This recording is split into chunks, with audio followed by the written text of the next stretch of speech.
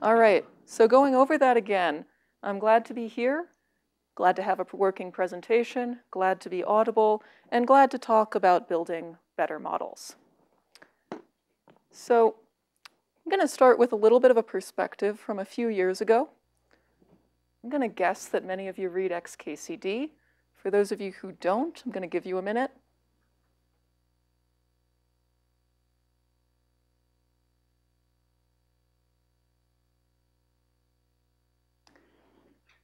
All right, so this comic was written about 5 years ago, making predictions about things you could do with a research team and 5 dedicated years of hard work. And at the time it was written, it was true enough to be funny. Maybe it still is now. But regardless, the prediction was that figuring out whether a photograph contained a bird was a serious research question. And that was true in 2014. In 2019, just a couple of months ago, I sat in on a lecture for bright undergraduates at a summer school at Lawrence Livermore National Lab. And in the first lecture of this summer school, the students learned to classify not 1, but 200 types of birds. They did this using a library called FastAI, which sits on about 5 years' worth of work by machine learning researchers, Python library developers, and undoubtedly data managers and bird photographers. This new classification scheme they used is possible because of the last 5 years' worth of advances in machine learning. So just to warm everybody up here at 9 a.m. on the first day of a conference, can I get a couple of shows of hands for people who are familiar with the term machine learning? Great. All right, and how many of you have used it in your work? All right. Are there any people in here who would like to use it in their work but haven't found a good use case? All right. Looks like we've got a good mix. So I'm going to be spending this talk going over examples of what I think are exciting advances in machine learning, mostly from the last couple of years, and how these apply to different types of Earth system modeling. And the goal of this is that at whatever step in that show of hands you were at, I'm going to give you the tools to move you a little bit further through. So first off, the definition of machine learning that I'm going to be using is that machine learning is the practice of using algorithms to parse data, learn from it, and then make a prediction about something out in the world. And as many of you will know, this definition encompasses both traditional statistics like polynomial regression and classification, tools like support vector machines, neural networks, and other tools coming out of artificial intelligence. In the last few years, advances in deep learning and convolutional neural networks, which will form a lot of the basis in this talk, and then even more recent techniques like generative adversarial networks, unsupervised learning, and transfer and reinforcement learning.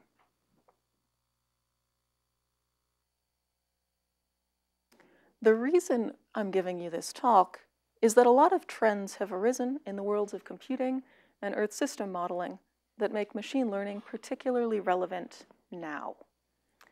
The first of these, in case it didn't show up in the XKCD, is that machine learning is creating solutions to problems that used to be intractable.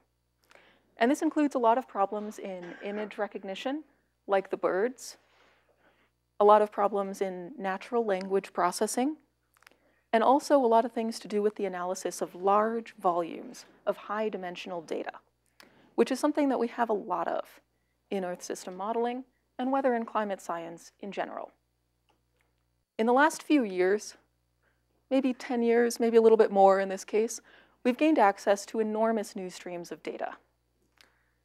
This particular case is an example from NASA showing observational data about carbon dioxide production in yellow and vegetation in green around the world, observed on a daily basis through remote sensing.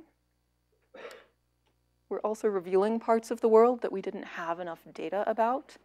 Here is a LiDAR map of Antarctica from the Antarctic DEM and the US's contribution to the geophysical polar year in 2016. This is a very detailed map of a place that we didn't even know was a continent until a few decades ago. And then finally, we have enormous amounts of data in the form of climate models. At the moment, we're going on a few petabytes of data stored in things like the Climate Model Intercomparison Project, and we're also producing more large ensembles of different models, which are important for exploring uncertainty quantification and parameterization questions. So with all of these sources of data, we're looking for tools that can use them and that can integrate these sources of data into our models. The final trend that I'd like to bring up here as an introduction is in high-performance computing. From about 1965 to the mid-2000s, computing power doubled about every 5 years. This is known as Moore's Law. It was very convenient. My laptops got old. I could buy new ones for the same price just by waiting. The same thing applied to supercomputing and also trickled down into software development and the capability to design software that was too big for current computers and trust that within a few years the computational resources were going to catch up and that software would be usable on the same architectures that this had already used. Many of you will know this trend is coming to an end due to both limitations on the size of transistor chips and heat dissipation on those. Chips are no longer doubling in power every 5 years. Unfortunately, our desire to keep having software that grows at the same rate hasn't really tapered off. The ways that we can deal with this include increasing the number of cores on a machine. And this is something we're going to be talking about a lot in this workshop. It comes up in many types of parallelism. And part of what's going to come up are the difficulties with parallelism. Because no matter what you do, your parallel performance asymptotes somewhere. Often, with things like Earth system modeling, not where you want it to asymptote to, as the code performance gets bottlenecked by unparallelizable components. We can keep pushing performance by introducing heterogeneous hardware. This is Summit, the supercomputer at Oak Ridge National Laboratory, I believe either recently or still the largest in the world. And it has about 9,000 MultiCore CPUs and 27,000 GPUs. I'm not going to go into too much detail about the GPUs because we're going to have a talk later this morning from an NVIDIA representative going into, I presume, much more detail. But I'd like to point out that they're good for some problems, but not many in Earth system modeling, or not all. They're good for things like dense matrix math, but not sparse matrix math or loosely coupled systems of a large number of kinds. And they're very good at neural networks of many types. So one of the advantages of using neural networks in Earth system modeling is that we have the potential to take components of our code and make them easier and smoother to move over onto GPUs. And this is going to keep coming up later in this session. We've got a talk this afternoon on porting codes over to GPUs, which will go into some of the technical difficulties that we have now. And the other advantage of machine learning is that it's not just for codes that we have now, but also for the codes and architectures we're going to have in the next few years. Google has recently produced a TensorFlow processing unit. This is futuristic only in the sense of Earth system modeling. They're available now on Google Cloud. And they're advertised as being a few tens of times faster than GPUs for training neural networks and solving other machine learning problems. Coming up in the further future, IBM is developing a chip called True North, which is meant to be similar to the structure of the brain, or at least to the structure of a convolutional neural network. And these are now being tested and prototyped at Lawrence Livermore National Laboratory, and will presumably lead to even further speed-ups once they're released and adopted. So using these technologies, designing models for machine learning, specifically for neural networks, means that we're designing them to take advantage of the hardware we have now and the hardware that's coming in the future. I'm going to go into some examples of what we can do with machine learning in just a moment. But first I want to give you a little bit about my perspective, because I'm not going to get a chance to cover the entire field here. So I'm going to talk a little bit about why I picked the examples that I did. So I've spent much of my time here in Boulder working on snow science, specifically the way that the wind blows snow around through the mountains and how it organizes. This involves a little bit of sitting around in videos, setting up equipment like these time-lapse cameras, and modern science being what it is, a lot of time programming models and trying to get those to run efficiently at scales that are big enough to actually predict something interesting. In the modeling world, a lot of what I've been focused on is finding models that can accurately represent what we understand about the Earth system model. And this comes up a lot in snow science when you start looking at the bridge between Earth system modeling, which looks at the Arctic on 10 to 30 or bigger kilometer grid cells, versus the snow we have here, which is enormously heterogeneous on scales as small as 10 centimeters or a meter. And so I spend a lot of my time with Earth system modeling thinking about ways to represent that small scale heterogeneity or capture the spirit of it in larger models. The second trend informing what I'm going to talk about here is the climate. At present, the Earth's climate has warmed by about 1 degree Celsius over pre-industrial levels, and we've released enough greenhouse gases to lock in warming up to 1.5 degrees Celsius, which is starting to hit the threshold where the IPCC thinks we're going to have very serious consequences. Even that is contingent on phasing out greenhouse gas emissions over the next 50 years, which may or may not happen in practice. So when I think about Earth and climate modeling, I think about creating tools to help people who are trying to mitigate carbon change and greenhouse gas emissions do so in efficient ways. And I think about tools to help individuals, local governments, companies, other kinds of decision makers adapt to changes that we know are coming. So this paper here is the result of an interdisciplinary effort, I think it was mentioned briefly in the introduction, to introduce a lot of climate change problems to the machine learning community and get them excited about reducing greenhouse gases and helping people adapt to climate change.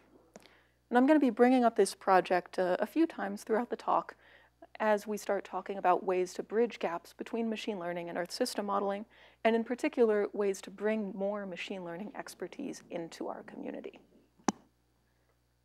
The problems that I talk about with this in mind are going to be focused on impact. And I'm going to be talking about problems where there's a clear path from research to implementation to deployment in models that people use and that have the potential to reach climate decision makers. So with that in mind, I'm going to go through a few examples of ways that we can use machine learning to build better Earth system models. This is going to be, by talking about better, I'm talking about solving long-standing problems in terms of accuracy, speed, or implementation, talking about integrating new streams of satellite or other observational data into models in smoother ways, and also taking advantage of new GPU and future-based computing hardware. The particular examples that I pick out are also coming up in the last couple of years specifically. This doesn't represent anything close to the full history of the field of statistical and machine learning methods for Earth system modeling, but just a small selection of what's come up in about the last year and a half. So I want to start off by talking about clouds. And clouds are important because they're currently the largest source of uncertainty in Earth system models. They can be very bright and reflect sunlight back into space, and they can be very dark and absorb it and warm the Earth. They're also typically very subgrid scale as far as Earth system models are concerned. So the first project that I want to introduce is here by Tianlei Yuan at NASA, Goddard, who's been working on using machine learning to detect clouds in satellite imagery. And what you can see here is brightness temperature from MODIS imagery on the left, and on the right is a mask applied by a deep convolutional neural network, which extracts certain areas of clouds. And these clouds, in particular, are anthropogenic clouds. When ships move across the ocean, they release aerosols. And these aerosols cause additional condensation of water droplets in the air. and lead to cloud formation. In a piece of parallel work, this project has also been pursued by a group at the University of Oxford, who's been using it to detect both pockets where marine clouds are dissipated by precipitating out earlier than those around them, as well as ship tracks in many parts of the global oceans. And again, you can see MODIS data on the left, a hand-drawn ground truth in the middle, and then a mask generated by a deep learning network over on the right. And you'll note that the bottom right picture actually shows a few tracks that didn't really get picked up in the hand-drawn image, buried in some of the complex parts of that picture. And I think this work is, these pieces of work are important for our understanding of clouds. They've turned out the fact that in major shipping centers, like the California coastline, up to 10% of marine clouds are actually caused by anthropogenic perturbations like these. They're important for learning about the global shipping network. And they also have a few fun side effects, like detecting ships sailing around North Korea that don't show up on international shipping logs. This is a relatively, in a sense, this is a relatively expected use of machine learning. It's image recognition. We have satellite imagery widely available through MODIS, and we can extract interesting things from it. I want to spend most of this time talking about applications that are centered more in the Earth system modeling domain and that move a little bit beyond image recognition and natural language processing and the things we might think of when we think about machine learning. So following up on the cloud theme, once we know where clouds are and what they're doing on the small scale, we still have to represent them in large-scale models. And there's been a lot of great work on this front in the last couple of years by groups at UC Irvine and I believe MIT. So when I think of a cloud in an Earth system model, I think about a big block, kind of like this. And it might have thin clouds and thick clouds and gaps in between. But fundamentally, a lot of things are represented in terms of a tracer within a large grid cell or cover fractions. This isn't just clouds. I also think of this in the polar area, for example, with sea ice, where up close, you see lots of ridges, you see lots of leads, fragmentation, windblown snow heterogeneously distributed around. And when you represent it in an Earth system model, all of these factors get represented as area cover fractions, losing a lot of information about geometry, which in reality is one of the features that really informs the physics of what's happening. So with clouds, we can get into more detailed physics. There are cloud resolving models. They're known as superparameterized models. But they're also really expensive because clouds are full of expensive thermodynamics that happens on relatively fast scales. A group led by UC Irvine has been working on taking these superparameterized models and training neural networks to approximate them, with the advantage that the neural network runs about 20 times faster than the model with the superparameterized cloud, at least as far as the parameterization scheme is concerned. And this works pretty well. One of the things that I really like about this project is that the group immediately tested it out in the community atmospheric model, which many of you likely know through here. And what you can see is that we have the superparameterized ground truth model on the left, the model with a deep neural network representing clouds in the middle, and then on the far, your right, we have a control model with a standard parameterization. And what you can see is that the neural network is successfully capturing a lot of the big features of the superparameterized network. It's running about 20 times faster, and in terms of both pressure and the temperature difference, it's a lot closer to the ground truth case. This theme of taking an expensive piece of an Earth system model and emulating it with a neural network is not unique to clouds. It's potentially applicable to many computational bottlenecks or many problems where we have a model that we can treat as ground truth and a model that we trust, and it's difficult to deploy in global climate models because of the computational expense.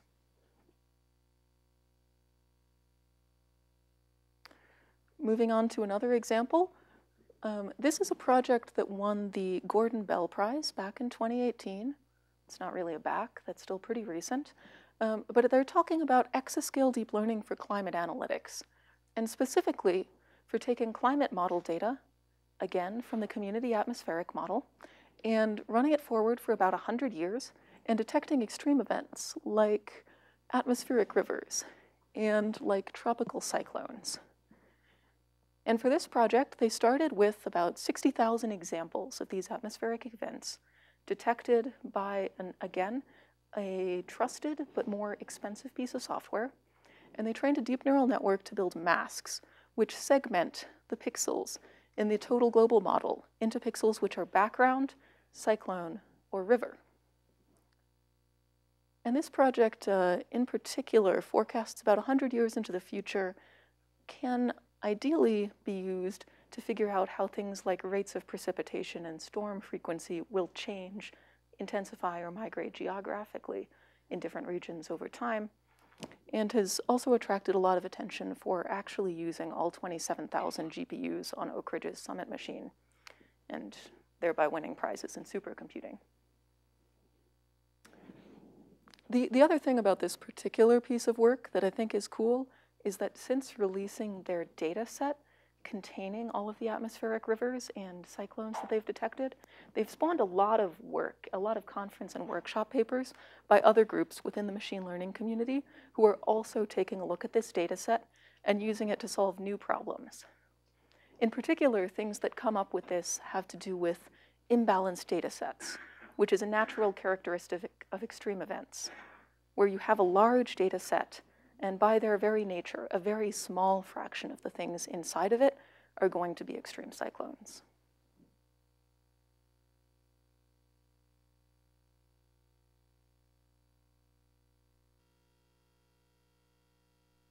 Moving on a little bit further, I'm going to talk about a little bit more of my own work and interests here. There's been a lot of work in the last few years in predicting spatiotemporal patterns with machine learning. And the eminent and most straightforward example of this is video prediction. So what you can see here is an example from a paper back in 2016 talking about several machine learning approaches to predicting videos. And up at the top, I'm going to take the second one because I'm kind of short, you can see 4 input frames showing, in this case, a bunch of pool balls starting to move around. We have a ground truth example with where they actually go. And then we have the results of neural networks trained on 2 different objective functions, L1 and L2 norms for the pixels, and then an adversarial result where the frames are tested against a second neural network, which is trying to distinguish between the ground truth and the production of the original one. And the takeaway here is that video prediction has actually gotten pretty sharp. You can see that using the naive L1 and L2 norms, you get a very blurry image. But then using the more state-of-the-art generative adversarial network result, you get something that's starting to really look like those pool balls within the realm of uncertainty of where things may actually go. And I think this is a really interesting trend because a lot of problems in Earth system modeling, weather and climate science, look a lot like video prediction problems. We have a lot of data that is spatiotemporal and exists on a few channels, kind of analogous to color. Moving out of the weather domain a little bit, but one of these that I've been interested in recently is sand dunes, a preeminent problem in organized spatiotemporal patterns in general. This particular image is from the Navajo Nation in the southwestern United States. It's where, in the last few years, increased desertification and long-term droughts have been releasing a lot of once stable sand up into the wind, where it forms dunes and threatens roads, houses, and grazing land. This is a fairly common problem. About 5% of the world's total surface is covered by sand dunes. And most of these areas are expanding due to global warming-induced desertification. Unfortunately, existing models of sand dunes are about fast enough to predict the motion of these dunes for about the next year, maybe just long enough for the people living here to start making some changes in their infrastructure. And that's about what you could predict in a couple of days worth of runtime of an existing sand dune model. So it's very limited when you have a problem that's affecting 5% of the Earth's surface. So what I've been working on this front is testing whether we can treat some of these sand dune models as image data. In this case, the first 4 images, there's one example on the left, one on the right, are elevation data showing the shapes of dunes over time, in this case separated by a period of about 2 months each frame, and you can see them moving forward. And then using the video prediction algorithm presented on the previous slide to try to advance it further forward still. And these are preliminary results. They look a little bit blurry. I look at them and I wonder whether the deep learning algorithm, or the generative adversarial network in this case, has actually learned what the dunes are doing, or just learned to shift them a little bit downwind. But we still have a lot of simulated training data to go, and I think this is going to keep improving. In the meantime, whatever accuracy it achieves, it's achieving at a computational speed about 10 million times faster than the previous model, once trained, which is about the difference between those few sand dunes and the entire 70,000 kilometers square of the Navajo Nation.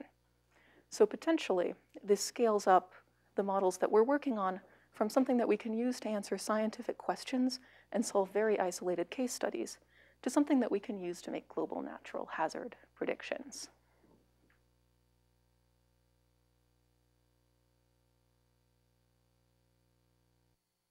I don't want to talk about exciting applications, however, as if we can solve everything with machine learning. There are still a lot of barriers to implementation. There are a lot of technical barriers and a lot of expertise that's needed to implement new algorithms, much of which is still relatively missing and in high demand in the overall economy, although later on I'll be talking about resources where you can start building that expertise in yourselves or in your research groups. There are also a lot of social barriers, which I'm going to be talking about more here. Some of these are cultural. They come up in what gets people excited and what gets people motivated enough to solve a problem really well. So why don't we take a moment for you to stop and think about a problem that last got you interested. I'm going to give you a few seconds. Maybe something that you were willing to work on the weekends, or something that had you excited to come into work. I see some smiles. All right, I'm going to ask for a couple of shows of hands about where that bit of seed of excitement comes from. And you can put your hand up many times, because I'm not going to give you a list of options ahead of them. How many of you are thinking about a programming problem? A clever solution to something you have? All right, that is well represented in this audience.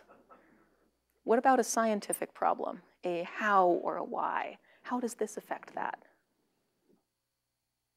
All right, also pretty good. What about something motivated by a method? Gosh, I just have to try that new tool.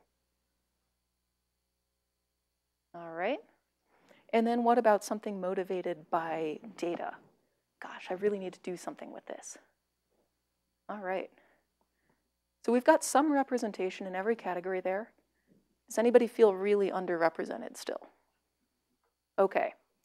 So in this audience, the smallest group that we had was actually for the data side of things.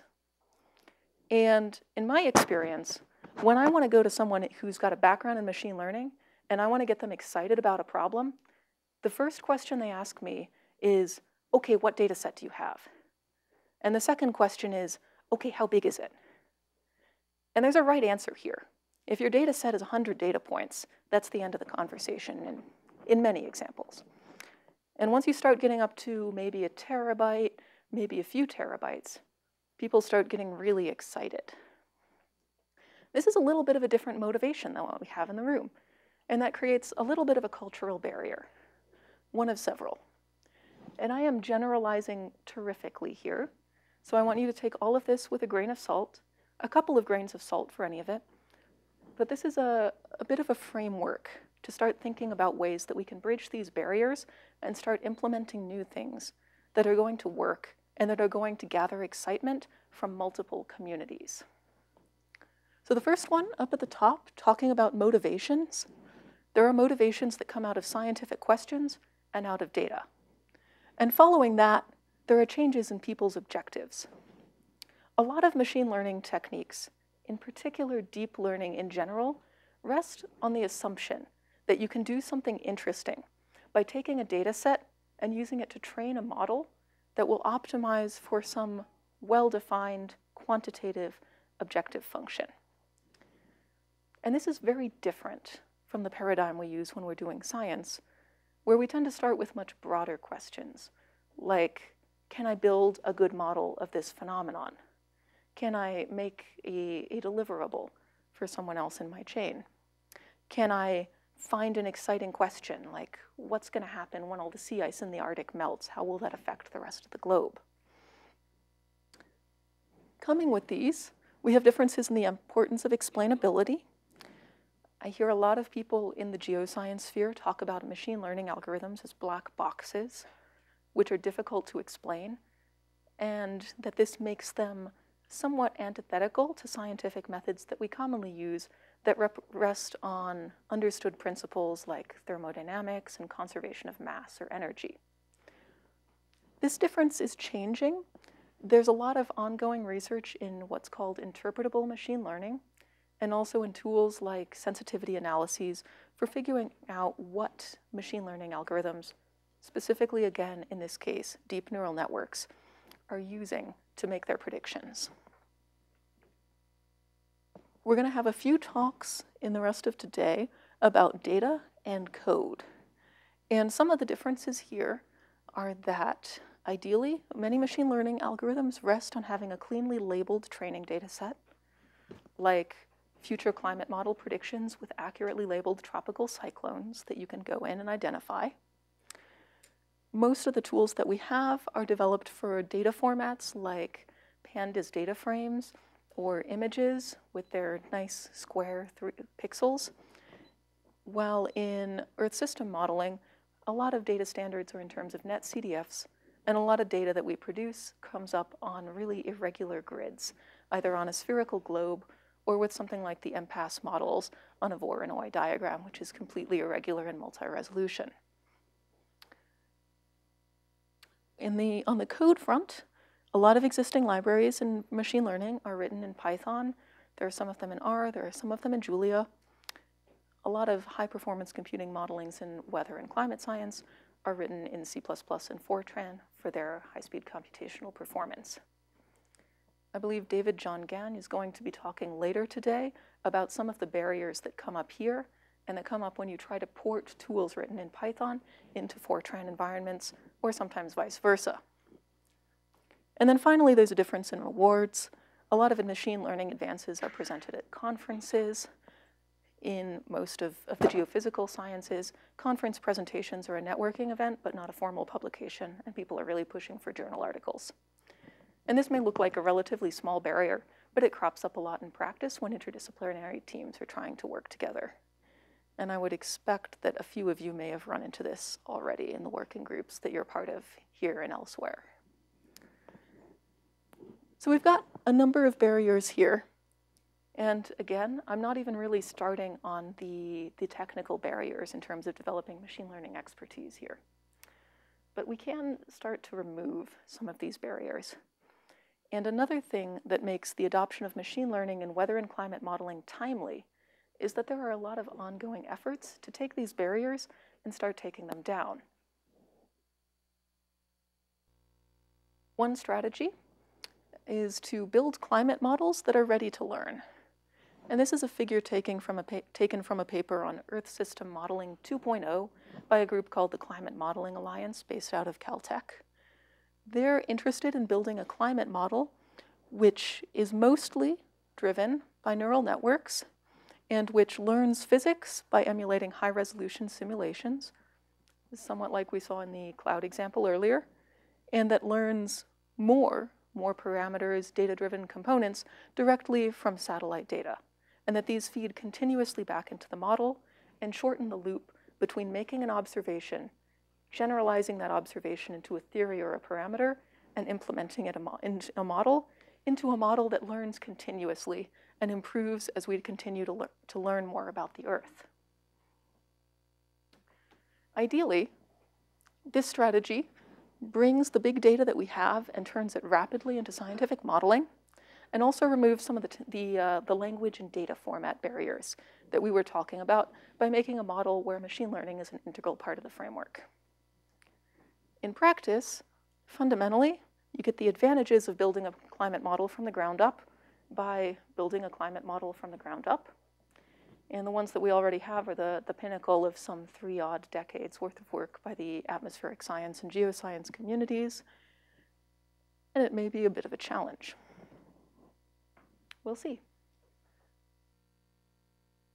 Another strategy that's gained a lot of traction in the last couple of years is the creation of benchmark data sets.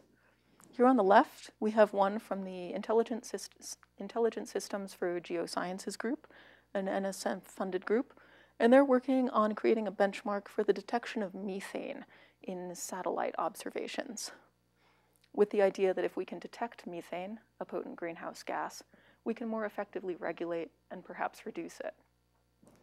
The second image here is the extreme weather data set that was used in the atmospheric river and cyclone tracking study earlier.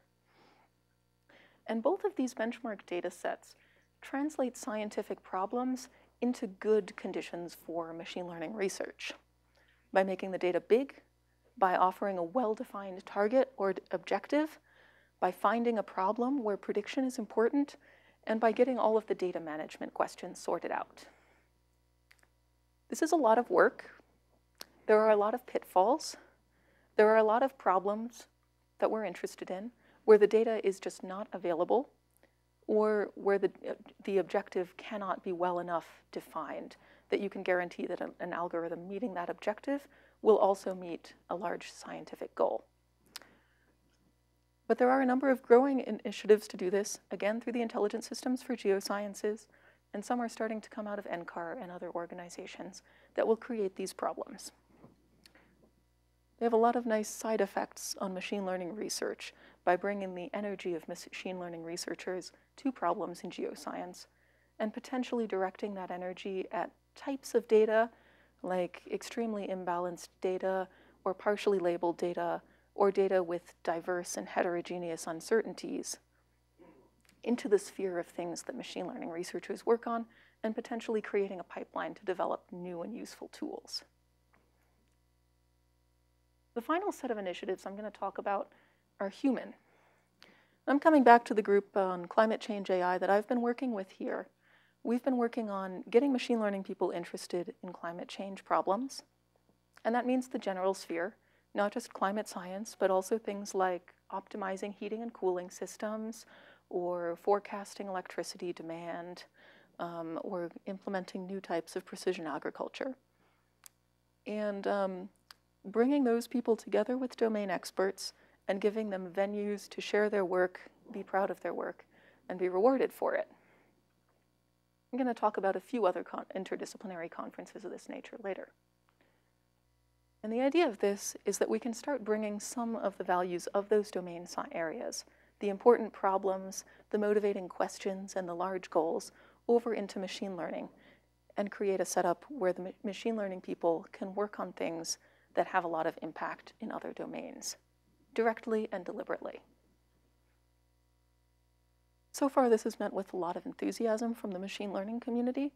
I think a lot of people there are really looking for opportunities to apply the techniques and the expertise that they have to problems that they think are motivating and that they think are important.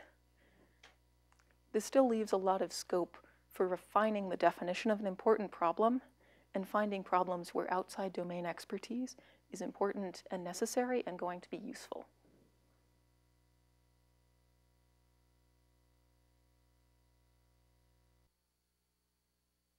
So I want to round out the talk here by talking about next steps. And this is a good time to get your phones out because there are going to be a few lists of resources coming up that you can take pictures of. I'm going to go through the stratum of machine learning expertise from not being very familiar with it through to looking for collaborators and places to put your papers. And so first, if you're interested in learning more about machine learning and you have a little bit of reading time on your hands, there are a lot of great online resources. Some of these may be familiar. There's a classic machine learning course from Stanford. I have a favorite blog that talks about some of the issues and successes of modern machine learning research. And there are a number of good tutorials that'll introduce you to widely used machine learning libraries. I recommend the Fast AI course in particular because it'll get you moving in just a few lectures, and they have a nice setup of Jupyter Python notebooks that will actually give you some code to start using or to start testing on your own data sets. I'm gonna give this a second for the phones. All right. The second category here is machine learning specifically for weather research, earth system science, geoscience, and climate change. These reviews have all come out in the last couple of years. They're representing a lot of work and energy in the history before that. I recommend, in a weather sense, I would definitely look at the review by Amy McGovern and co-authors. Following that through, there are a number of new views of what Earth system models and Earth system science could look like with deep learning and with the potential for continuous training and data integration. I recommend the one by Marcus Reichstein. The paper here by Gill et al. Is a position paper by the NSF-funded group Intelligent Systems for Geosciences. They do a really good job of laying out technical details, like the differences in data structures and problems between traditional machine learning benchmark data sets and the problems that we encounter a lot in earth science. And then finally, here at the bottom is the review paper that I've worked on. This is framed for machine learning experts in particular, and it's a holistic approach looking to identify high-impact problems in climate change. And then finally, if you have a problem and you're interested in finding collaborators or venues, there are a number of workshops that are quite active and popping up. There's going to be 4 up here on the screen. The first one I'm going to talk about is the Climate Change AI workshops. We host these at machine learning conferences. There's going to be one at NeurIPS in December and another one coming up at ICLR later this year. And they bring together domain experts and machine learning researchers with a focus on particularly advanced forms of machine learning techniques and a goal of getting machine learning research moving into other scientific domains faster once it comes out. You can also look into the Climate Informatics group and workshop. They were hosted here at NCAR for some years, although I believe they're going to be in Paris next time. They're focused on climate science in particular, both machine learning approaches and other mathematical and statistical approaches. And you can take a look through their conference advertisements or their past proceedings to get a sense of the work there. I've mentioned a couple of initiatives by Intelligent Systems and Geosciences. They're focused a little bit more on the ground and less up in the weather and climate area, but their website has a really great list of their current projects, so you can take a quick look and see if anything they're currently working on interests you. And then finally, some of you may well be familiar with the American Meteorological Society's Committee on AI for Environmental Science. They're the oldest group here. They've been running for about the last 19 years, and they host a conference at the American Meteorological Society annual meeting, which is going to be in Boston this January, and which is posed to have a much larger AI section than it ever has before, with a lot of interesting workshops and I think some tutorials. So with those action items done, I'd like to thank a number of the people who have helped me with work in this area and informing some of the content here. The 2 institutions that have hosted me in the last few months, and the Department of Energy Computational Science Graduate Fellowship for funding everything you saw, what you saw here, and most of my PhD. And ask for questions.